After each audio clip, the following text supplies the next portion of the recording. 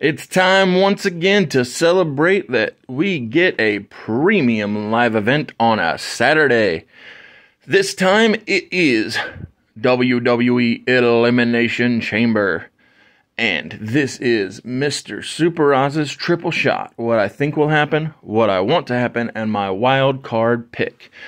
But when it comes to what I think that if you haven't gotten your very limited first printing of my 68-page graphic novel, Everlasting Survivors Volume 1, all day long, you should click the link in the description, take yourself to the Etsy store, and pick one up while they last. There were only ever 100 of the Jeff Hicks covers printed, and only ever 50 of the Nick Crook covers printed.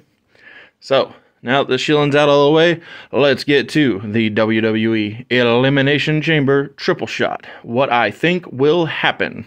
When it comes to this one, it's pretty simple. I've been hearing it all over the place. I've been seeing it all over the YouTube. It's pretty simple. You give the fans what they want in Montreal, Quebec. You give them Sami Zayn getting that 1, 2, 3. He holds up the Universal title. He holds up the World Heavyweight title. The confetti falls. You play the classic NXT music. Everybody in the house goes crazy.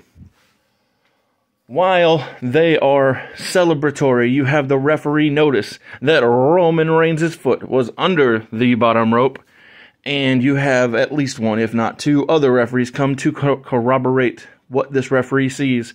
He's thrown off. He's out of his mind. He's like, oh, how do I do it? How do I do it? But the referee calls off the music. He takes the titles from Sami and he says, I'm sorry, I missed it. It's my fault. Please forgive me. The match must continue. From that point, you have Roman Reigns and Sami continue to wrestle. And at this point, it's probably only another 3 to 5 minutes. But in that time, you have the emergence of the Usos and Solo. And even Paul can help cheat if you need. But in this restarted portion of the match, that's when you have everything working against Sami Zayn. You have Sami Zayn lose with a Superman punch, maybe a spear, whatever it takes. All I would do is make sure that it's a 1, 2, 3 and not a choke out with the guillotine choke, because I just don't want there to be any question that this isn't the end of the line for Sami. And with the confetti all still in the ring and with the fans all deflated, that's when the Bloodline does what they were unable to do at the Royal Rumble, and they all beat down and take out Sami Zayn. Well, not complete at the Royal Rumble, I mean. And at this point, in a mirror of the Royal Rumble, we see Kevin Owens return. Great music, great pop. He comes down with a chair. He runs off the Bloodline. He helps up Sami. We get the best friends hug in the end. And even though the fans in Montreal don't get Sami Zayn being the undisputed Universal WWE Champion, what they do get is the bringing back together of the best friends in their hometown, where they grew up, where they started. And with this, you begin down the road to WrestleMania, where Sami and Kevin vow to end the Bloodline by taking away the Raw and the SmackDown titles from the Usos, because without the titles, there is no power within the Bloodline. And Cody has already shown respect to Sami. Sami's already shown respect to Cody. Cody can give credit to Kevin Owens for telling him who to reach out to find success for this comeback tour of the WWE. It's just all roads lead to Sami and Kevin winning the tag titles at WrestleMania, and subsequently Cody winning the top titles off of Roman Reigns. And so that is what I think will happen at WWE's Elimination Chamber. But with that, it is time to move on to what I want to see happen at the Elimination Chamber in Montreal, Quebec. Canada, Canada, Canada. We know that the WWE loves repeating Montreal, the screw job, when they go to Montreal, Quebec. But that's not what I want to repeat here at the Elimination Chamber. What I want to repeat is a spot that I think is highly underrated. That is, and speaking of rated, a spot the Rated R Superstar did when he took out Kofi Kingston from the Elimination Chamber match for the World Heavyweight title, question mark? Wow, one of the titles, and inserted himself into the match. So I want to mirror that spot, but not for the WWE Championship, for the United States Championship. At time of recording, the participants are the champion, Austin Theory, Seth Rollins, Bronson Reed, Montez Ford, Johnny Gargano, and there's one other participant, but because I'm forgetting them, I'm going to have them be taken out by the man I want to enter the chamber.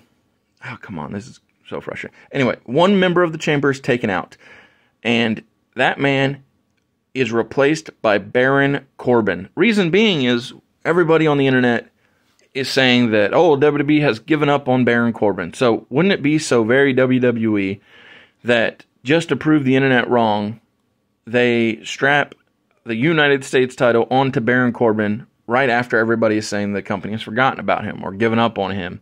And so what I would like to see happen is for Baron Corbin to be proving that he is better than people say, take out a participant of the match, enter the cage first, early on, take out Austin Theory preferably, and that way that when Austin Theory is eliminated, we're guaranteed a new champion, have Corbin make it to the end, and upon the conclusion of the match, have Baron Corbin be crowned the United States champion.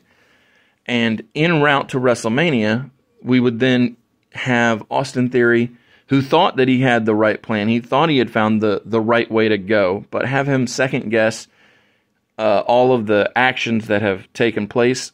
And with that, have him fall under the tutelage of Johnny Gargano. Have Johnny basically be his Apollo Creed, teaching Austin Theory how to get back on top, like Apollo did for Rocky, en route to WrestleMania. And then, because the company clearly sees something in Theory, and I just think it'd be funny if they took the title off of him at Elimination Chamber just so that he can get it back at Mania, like I said, to squash the rumors that Corbin is forgotten about and unloved and considered a lost cause. And I love The Way from NXT. I thought Dexter, Indy, Austin, Candice, and Johnny were a lot of fun. The only difference I would do on the main roster on Monday Night Raw is add Tommaso Ciampa to the group when the time comes for him to be good and healthy, and because Tommaso Ciampa, Candice LeRae, and Johnny Gargano have a good past and work well together.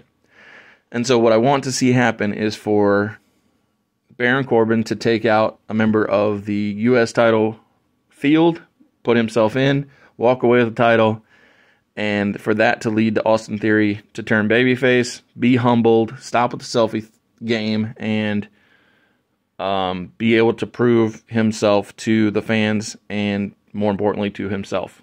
Last and finally, my wild card pick for the WWE Elimination Chamber is for the mixed match between Edge, Beth Phoenix, Rhea Ripley, and Finn Balor.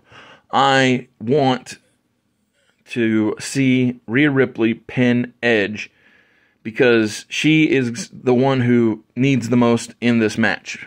She's the one who won the Royal Rumble. She's en route to challenging Charlotte at WrestleMania. She is the one and only member of this match that really absolutely needs to be protected.